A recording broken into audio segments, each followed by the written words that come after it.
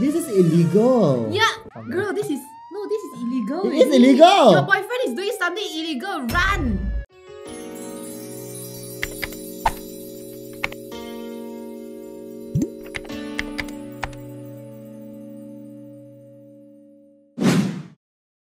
Hi guys, welcome back to another episode of ZULA Answers.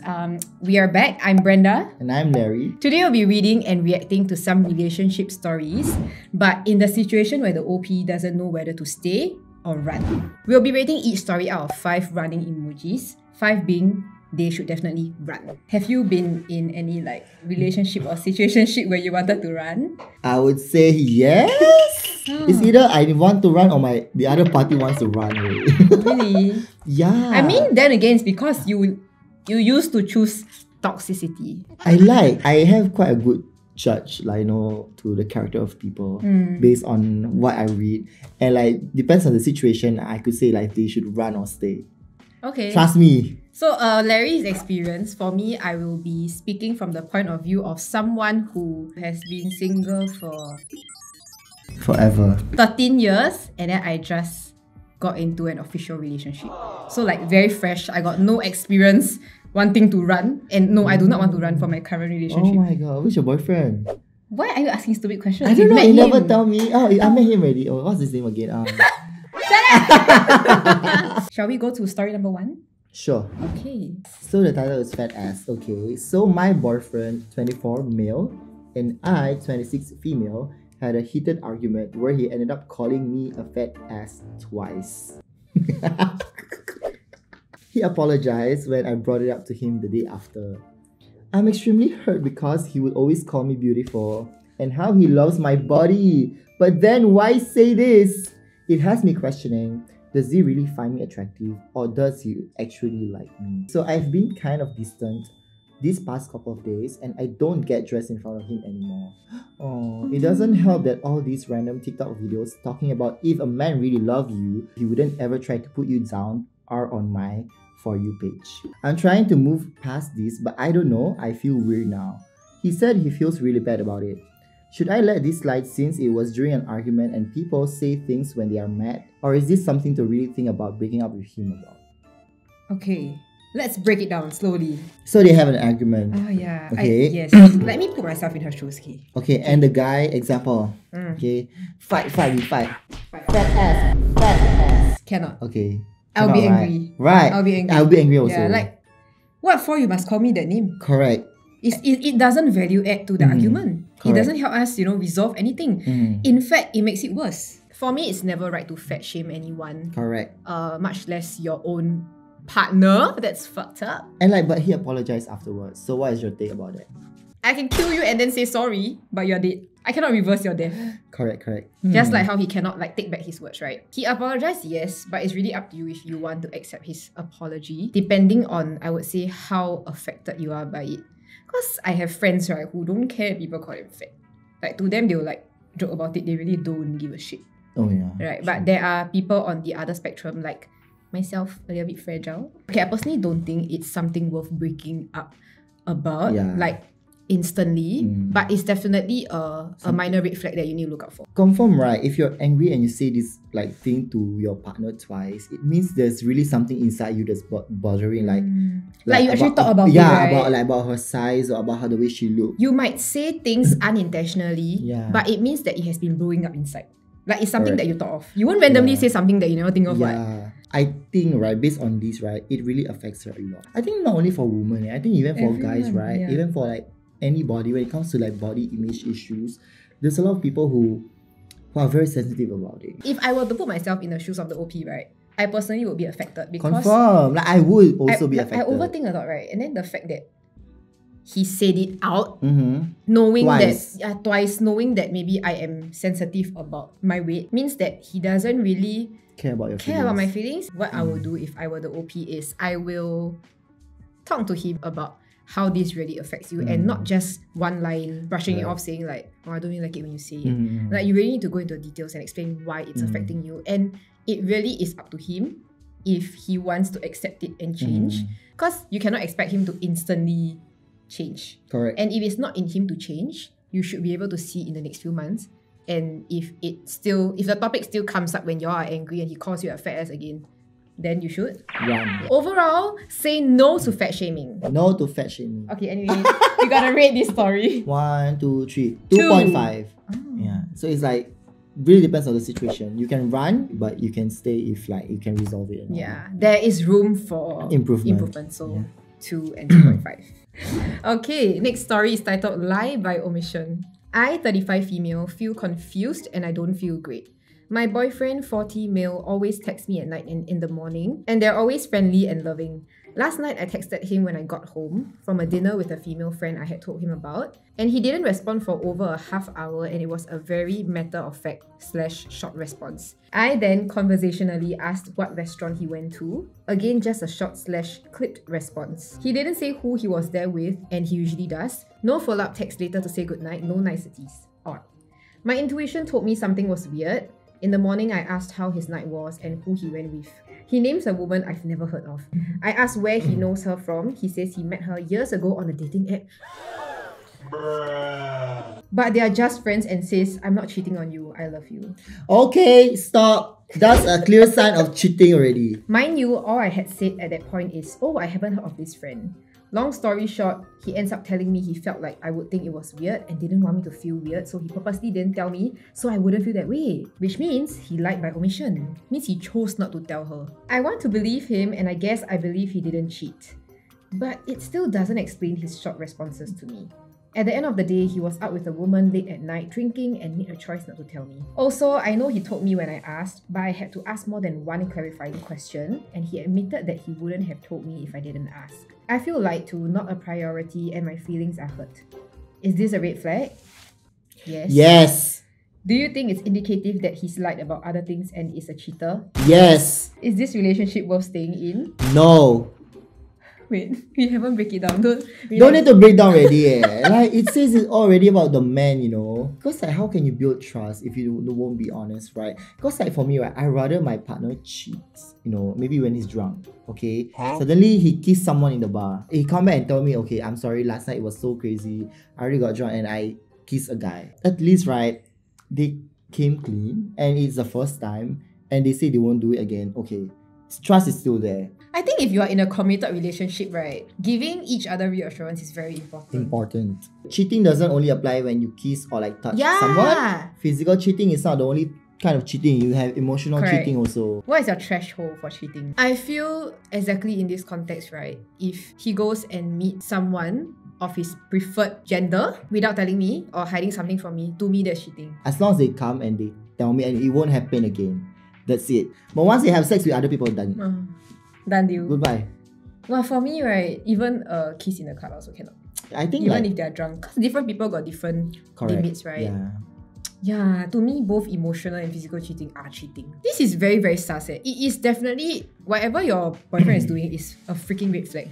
He's 40 years old. Why is he meeting someone that he talked to at dating? 40 Hey, yeah, that's why 40. Oh my god. Do you think it's indicative that he's lied about other things and is a cheater? Yes, confirm lah. I wouldn't be surprised if he slept with someone already, you know.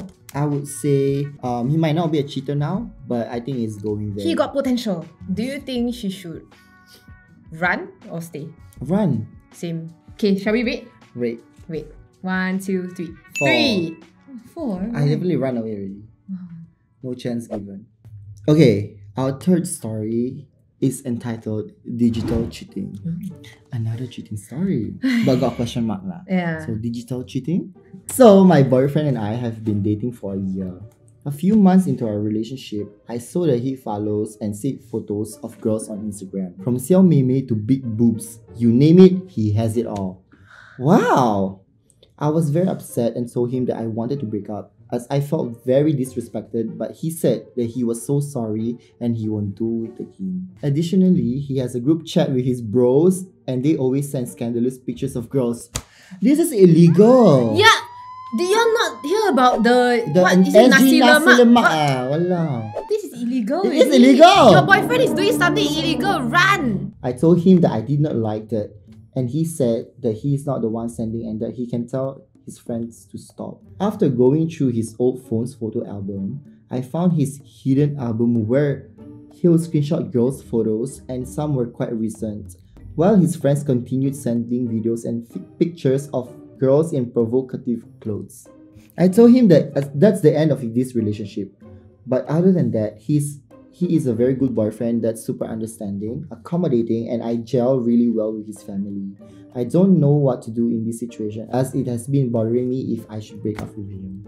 Okay, the boyfriend can say that he didn't participate in the group chat, but the fact that he is screenshotting materials on the internet means that he is used to and okay with this behavior. Correct. Is your girlfriend not enough? Yeah. And if she's not enough, right, why you still want to be with her? It's just really being disrespectful of your girlfriend. Yeah. For real, eh? Because like, if you respect your girlfriend, right, you wouldn't like do this kind of things, you know, like even like secretly or whatever. Yeah, I think attached or not, I 100% don't condone that stupid group chat that he has with his bros. That's like borderline illegal already. But then self-consumption of the images, right? As long as he doesn't do anything to harm the people in the images, and if he's single, I honestly think there's nothing wrong with it. I have a question to you. Oh shit. Okay. Okay. So let's make a scenario. What if your boyfriend asks you to have sex, right? But you say no. But then he went. But he's looking at the photos of girls. Cannot lah! No! Or watching porn. Oh, actually watching... Oh, okay, this is a weird thing. Cause okay, for example, your boyfriend asks you to have sex, right? Then you say no. Then, okay, you have no choice but to relieve himself. Then he go to the toilet, whatever, but watching porn. Well, actually... So, is that considered digital cheating? Weirdly enough, right? I'm okay if like my partner watches porn, then look at pictures of girls. If the picture itself turns you on, means like you are imagining the person. How about y'all let us know in the comments below? Yeah, so like, you think like watching porn and like relieving yourself, right? Is it considered cheating if you're attached? Yeah. You should think about this on your own free time. It's either porn or my picture. No other people picture. Wow, where are we? Okay, wait. So we have a conclusion here. To me, it's a run. This is a fucking run situation. Okay, whether it's a group chat that he, you know, a Telegram group chat that he joined anonymously, or is a bunch of friends he knows, to me, is I will run. Especially since they are his friends. It means that he's surrounding himself with people like that every day. Oh my god. Just run, sister. Run. Run. Run as fast as you can. Oh yeah, we gotta read this. Okay, I got it. 1, 2, 3, 4. Run. Yeah, run. Run with 4 legs. Wait. 4 legs.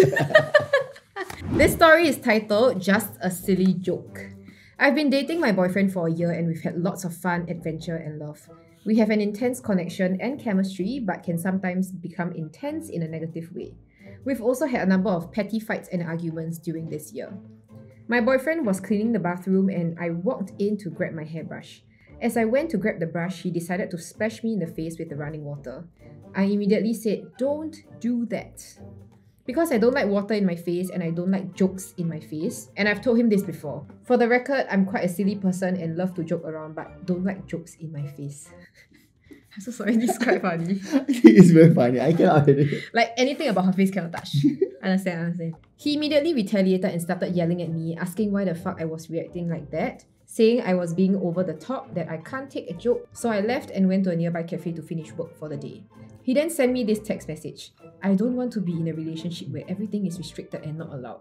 Please, a drop of water in the face is just a fucking dumb joke and not worth creating drama over. I feel so angry and sad, not about the water, but because I feel like my feelings are not valid to him. Anyway, do you think this is grounds to break up with him? Am I being over the top? Why is she so affected by face Say jokes? if you have your makeup, okay. Understand that, and you're going out for dinner, fine. Yes. Okay, but she specifically say like she don't like jokes in my face. Why? I need context why she don't like this. Because later we comment, right? Like what is a valid reason? Right, then she really got trauma from something. Then it looks like we're invalidating her like trauma. But yeah, I need more context about this. But if we like look without context, like if we just look at it in a very like shallow like way, if she really just doesn't like things doesn't like it, right?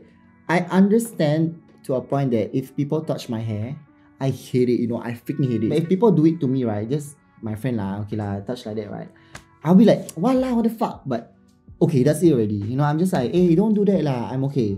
But it's not like I'll be like making a big deal, like a drama, like see, yeah. So just like that, lor.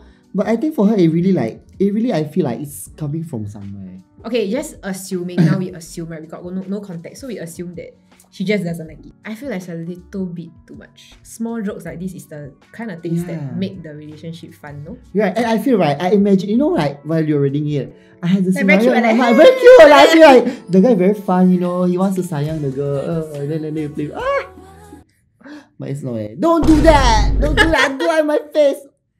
And then you wash dishes also. She pass by, you must stop. Later the water splash, then she angry again. You water the plant, she pass by, you must stop also. Real or not? Correct, right? Because the spray bottle might gonna hurt. Yeah. If I'm the guy, I'll run away. Yeah. I'm so sorry. I feel like if I'm the guy, I might be the one running away. If you really don't like it and there's really a valid reason into it, then you explain to the guy that you are dating or whatever, and they still like accept it or cannot compromise with you, then yeah, you run away. Okay? Yeah. Because if you really had the valid reason and all these things, then of course they should respect that, But if you really just don't like it, just don't like it. Because I don't like it lah. It's like, I think hopefully you can find someone, who will accept you for not wanting any water or jokes in your face. Okay, let's rate this story. 1, 2, 3, 5. Oh wow. For me, 5 because I think both of them need to run. Yeah, same.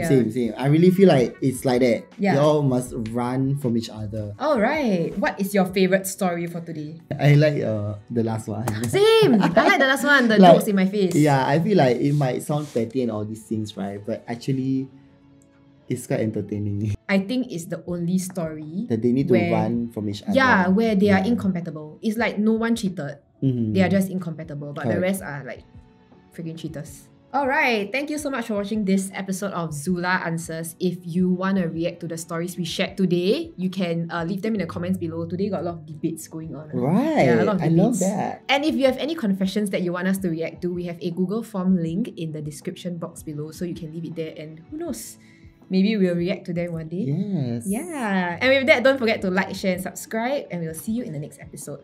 Bye. Bye.